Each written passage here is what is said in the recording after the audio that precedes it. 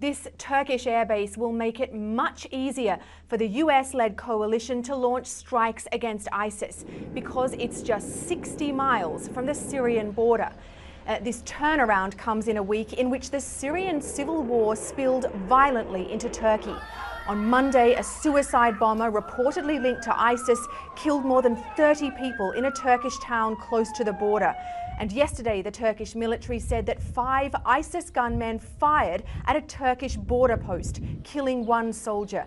Then, overnight, 3 Turkish fighter jets bombed ISIS positions inside Syria. Turkey's been widely criticised for failing to stop the flow of foreign fighters and weapons through its territory into Syria. But yesterday, the Turkish government announced it's building a new wall along part of its border. It seems the Turkish government fears it is losing control along its border with Syria and now recognises that ISIS is a threat not just in Syria and Iraq, but also here in Turkey. Holly Williams, CBS News, Istanbul.